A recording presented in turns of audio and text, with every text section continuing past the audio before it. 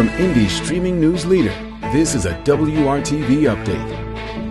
Good afternoon, I'm Megan Shin. Here's a look at your top stories on this Wednesday. We're still waiting for more details about the death of a man from Indianapolis who was found after he and his wife were reported missing in Nevada. A nephew of Ronnie and Beverly Barker tells WRTV that they were found on Tuesday in a mountainous area of the state. He says Ronnie was dead and Beverly was taken to hospital. She is expected to recover. Authorities have not yet released any more details about the case, including the circumstances of their disappearance or how Ronnie died. We will keep you updated as we work out to find out more. And sad news from the college basketball world today. The last coach to lead the Purdue men's basketball team to a Final Four has died.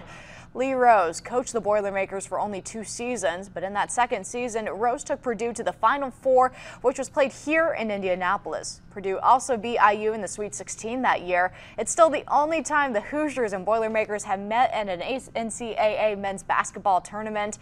Rose also coached in Charlotte and South Florida during his career. His family says he had been diagnosed with Alzheimer's disease in 2015.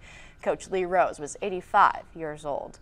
Let's get a check of the weather now with meteorologist Todd Lawson. All right, it's been a wet day so far for us across the area, but things will be drastically different as we get into the afternoon hours. By mid-afternoon, most of the rainfall is off to the east. We'll get into some sunshine, and that'll help to warm things up. There could be a quick passing shower as we get into the evening hours, but for the most part, skies will go partly cloudy for us. And with the added sunshine, temperatures will be a little bit warmer, with topping off in the mid to upper 50s across the area. Now, tomorrow's our transition day, as we're going to trend towards much cooler temperatures for the weekend. Tomorrow, look for partly to mostly cloudy skies and high temperatures that'll be in the upper 40s. For more stories and weather you need to know, download the WRTV mobile app. Thanks for joining us.